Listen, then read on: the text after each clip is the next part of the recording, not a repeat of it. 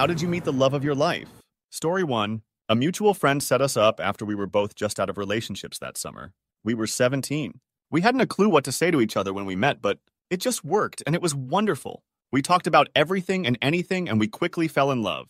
We talked to each other every day, and I trusted her with everything. She trusted me with everything. She was my world. I love her more and more every day. We spent 2 amazing years together, 2 amazing years I'd truly give anything to go back to. We made the world okay for each other. She passed away just over a year ago in a car accident. No one was to blame for it, but she's gone now. My life with her and the people were involved disappeared, and don't seem to be interested in my well-being at all.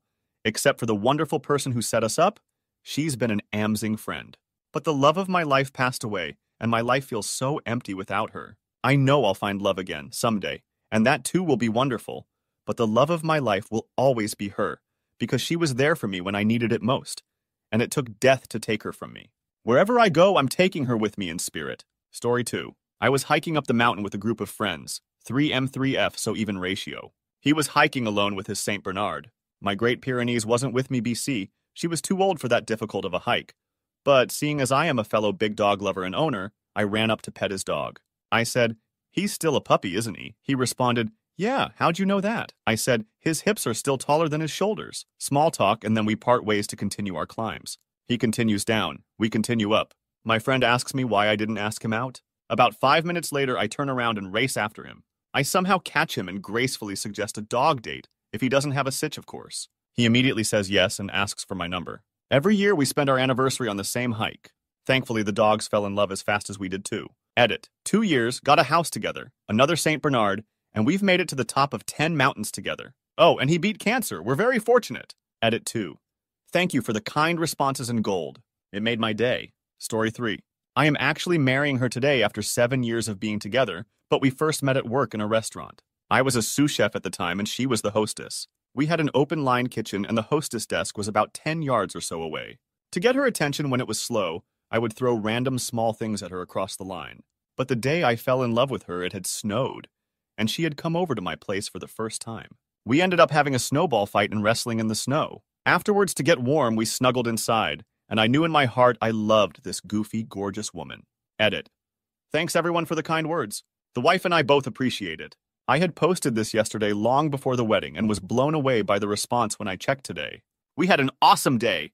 Also, thanks for the gold, strangers. Story 4. Really weird story, but all my friends find it funny as it's such a me thing to do. I went to one of my works nights out at a local bowling place. I kept glancing over at this gorgeous girl over in the other lane and occasionally noticing her glancing back. After about half an hour of debating with myself, I decided to just go over and speak to her, because what's the worst that can happen, right? So I walk over and start speaking to her usual flirty stuff, and I feel we hit it off nicely.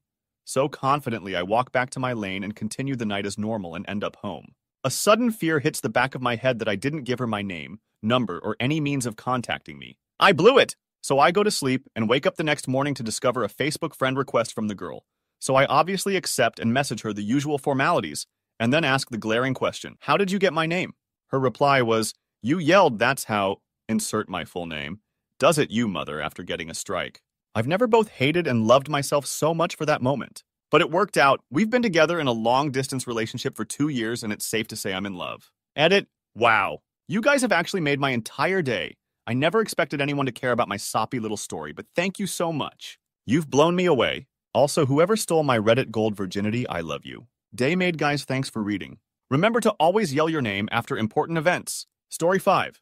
While traveling in Europe, I met a female version of myself in a bar. She was also American, but she was from the Midwest and I was from the East Coast. It was nice to hear another American voice, and the more we talked, the more we realized we liked all the same things. We became traveling buddies and decided to have a summer fling, but it quickly became much more than that. As our time together came close to ending, we had a choice to make, and we both made the same one.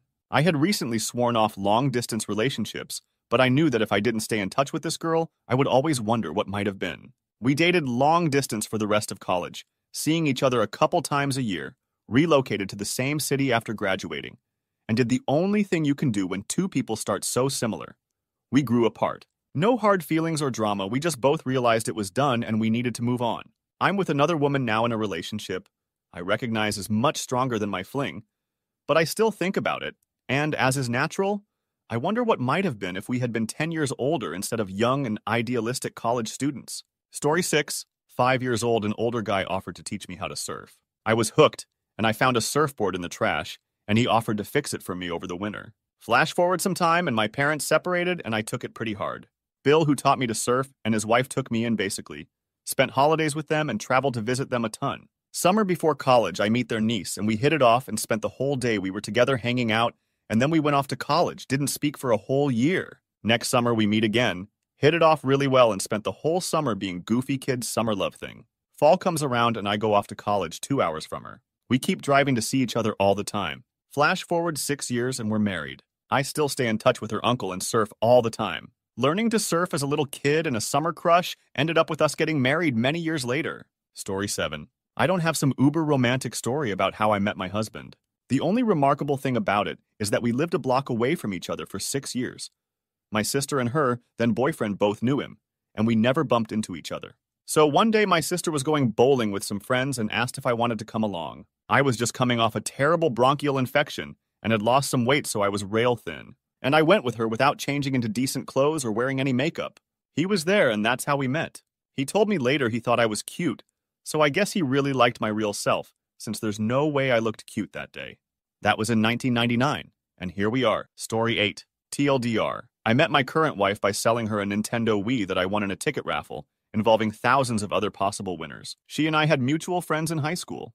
We became friends on Facebook, but we had never met, and honestly, I don't ever remember accepting her friend request. Fast forward 1.5 years and I go to college. At a block party, I won a Nintendo Wii in a huge ticket raffle involving thousands of other students that entered to win.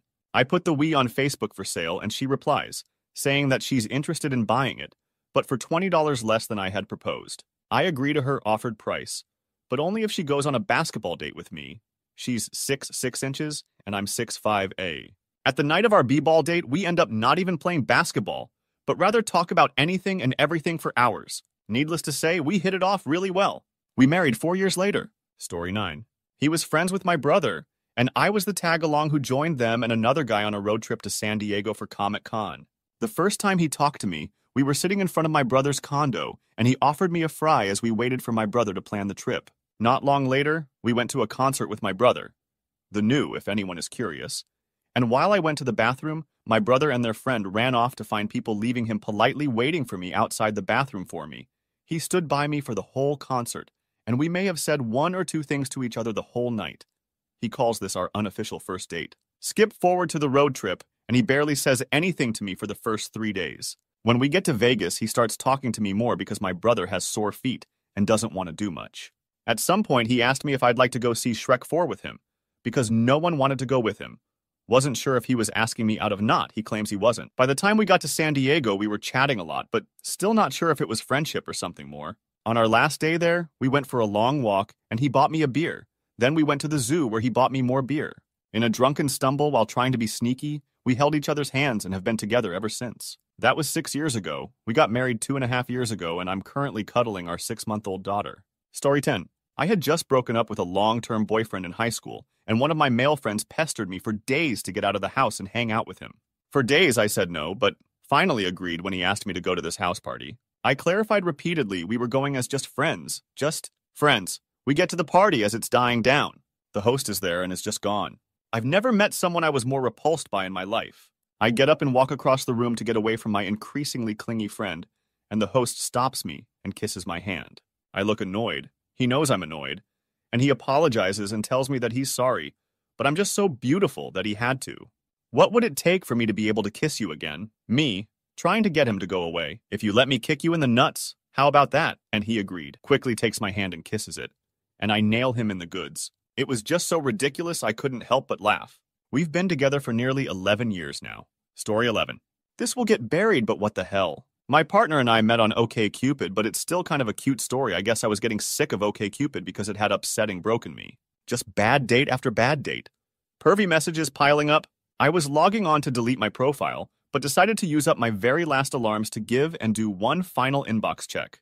The message at the top was from my partner. It was pretty bland and complimented me about my passion for video games way too much. I was immediately defensive and irritated and started writing this really salty message saying I wasn't interested.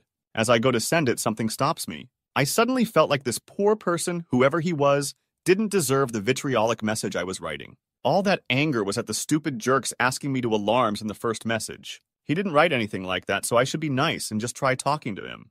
By the second message, he asked me out, and I was still unsure, so I decided I wanted to end the conversation politely. I have Crohn's disease, and I struggle to cope with restaurant dates, which he had invited me to, so I figured I would just scare him off by oversharing about it and just laying it all on the line. After a couple of minutes, he messaged me back asking if I was his friend pranking him somehow.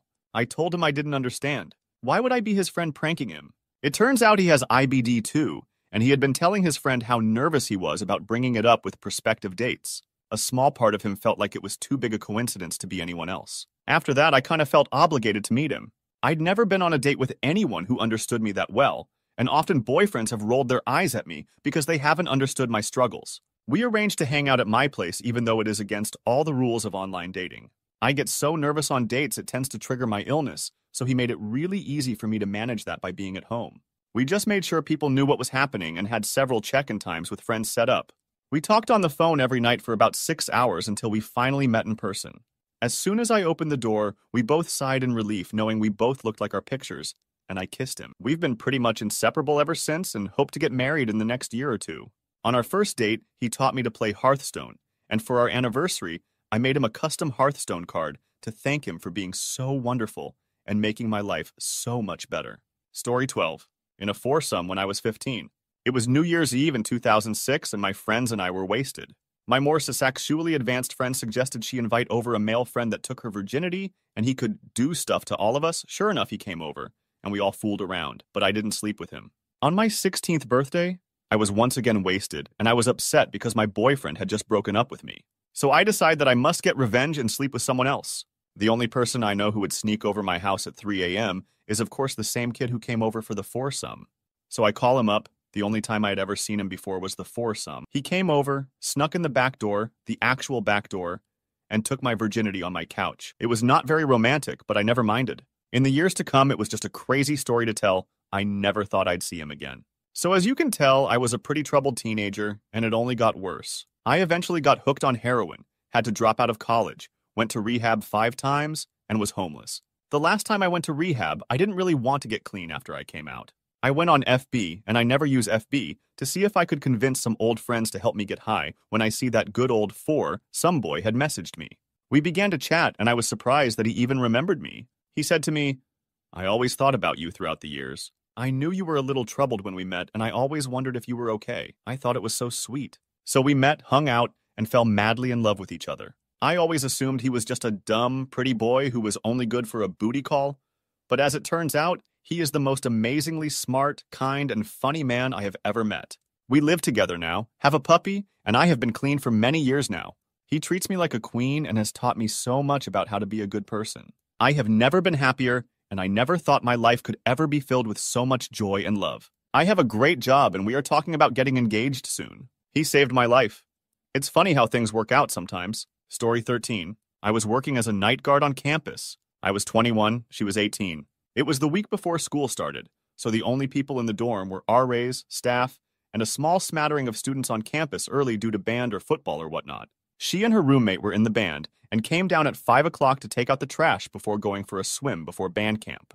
No AC, Augustin, Ohio. I was sweaty and tired and frankly kind of gross at that hour. Her roommate made a comment about the creepy guy at the desk. She replied, "Oh, I don't think he's creepy. I just think he's tired." I never heard that conversation and don't remember meeting her that way. I remember walking behind a girl with a great butt and amazing copper highlights in her brunette hair. Story 14. We were 17. It was actually 10 years ago today that this happened. March 26th, 2006. My best friend found a guy on Zonga and wanted to meet him at the movies, but she was nervous he'd be weird, so she took me too. Guy did the same thing with his friend. We all got there and sat down in the theater, and I joked to my friend that she should tell her date's friend to come sit by me for this scary movie, and she took me seriously. And he really did come sit by me. And then he made fun of my purse, and it was awesome. We had a great time, but he lived in a nearby town, and I was shy. So when we all left after the movie, I thought that was it. 2 days later, he found me online through our friends Zongas and IM'd me. "Hey, it's you!" And I knew exactly who he was, cause my shy butt had already looked him up and gotten too scared to speak first. Our friends stopped talking after a couple of weeks, but he and I have been together ever since and are very happily married. Story 15. Oh, I actually have a decent story here. Currently a sophomore in college, I met her friends when I was a sophomore in high school at a fine arts festival that a bunch of schools in the South Midwest go to in order to show off their arts programs. Like 60 schools, each one brings 50 or so kids, so it's a huge event. I was playing frisbee with my friends. Her friends came over to join in because they had time to defeat before one of them, we'll call her Jane, had a dance performance. My friend, let's name him Jack, hit it off with Jane, and after her performance they met up and made out for a while. He got her number. We went our separate ways. Fast forward to a couple weeks later. I'm at the zoo with friends and I run into Jack. He doesn't have a car and his mom had to leave the zoo to stop by her work to get something figured out or whatever. He joined us for a while until he was bored and asked if I could drive him to his mom's work, which was more or less on my way home, so I agreed. On the way, Jane texted him for the first time since the week of the arts festival, and they talked. He mentioned he was in the car with me. She asked who I was because she didn't remember me so witty. Old me told her I was an Abercrombie & Fitch model. I 110% was, am not. She asked for proof, so I took my shirt off. We live in Oklahoma. It's standard attire to be driving shirtless in late spring summer. And he sent her a pic of my 130-pound, 6-foot-tall, cross-country bod. She laughed and said, "No way you're a model," but her friends thought I was cute, so she sent Jack their numbers to give to me. I saved the number of who I thought was the cuter one to text her when I got home. Except I saved the wrong number and it was the other girl I wound up texting. Good thing though, because we hit it off and it turns out we're perfect for each other. We've been best friends in love basically since that weekend. I just find it crazy how so much had to line up in order for us to start talking. Both schools were at the festival. Her friend decided to defeat time by playing frisbee with us. Jane and Jack hit it off. Jack and I happened to be at the zoo. He happened to need a ride. Jane happened to text him. I happened to text the wrong number. To me, it just says someone up there really is doing his best to play matchmaker, and I'm so glad because I'm so happy with her. Story 16. I made an account just to post this because my story is something that would put Lifetime to shame. The reason I have the love of my life is all thanks to his dog. We lived in the same apartment complex, so it's possible we might have ran into each other at some point, but everything about how we met was almost like a Nicholas Sparks novel. I was coming back from the pool when all of a sudden this beautiful husky just starts running at me. Now, if you know anything about me, I upsetting love huskies. They are my favorite dog breed of all time. Well, I start trying to get this dog to come over to me since it has no leash. I'm afraid it might run into the street. Then, as soon as I'm about to grab him, this guy just starts booking it towards me and tackles this dog. When the guy starts to get up, the first thing I notice is he looks like the Greek god Apollo, and I know this guy can't be single. I introduce myself and he does the same, thanking me for helping get his Balto, which just upsets me out because it's the exact name I had planned for when I get a husky. Well, talk a little bit more, and then he says he has to go because he has a vet apt. Well, while walking, I notice our apt are exactly the opposite from each other. Well, the next few days, I'm glued to my back door looking to see if he might be walking Jack. Every time I see him, I run out my door making sure I'm always looking as on fleek, did I use that right, as possible. What I then learned from this convo is that he went alone to my favorite band's concert the other day because no one would go with him. And I missed the concert because I couldn't find anyone to go with me. We both love Doctor Who, and the book I was reading when coming back from the pool is his favorite book and movie of all time. So after days of stalking him out my window, he finally asks me out. I knew that he was meant for me when he was waving goodbye and fell into his back door that wasn't closed all the way at the end of the night. 3 years later, he's sitting across the couch from me redditing. Story 17. I met him through video games. Someone from a small clan in TF2 invited me, insisted because I was shy and afraid of meeting a big group, to hang out in a tiny chat party before they did a Halloween event, and he happened to be there. He thought I was very cute. I thought he was pretty charming, and we both found each other fun. We stayed up till like 4 a.m. doing game events and became good friends. Months later, he invited me to a concert while I was visiting his city, and I gave him a kiss on his forehead while we were waiting for it to start. He told me I'd promised him one for losing a game to him a month back, while very drunk, and I didn't really believe him, but it was a convenient excuse. He leaned in and kissed me, and the whole crowd around us disappeared. It's been more than 4 years of long distance with a lot of visits, but we're closing the gap hopefully next month. I can't wait to start the new adventure with my co-op partner for life.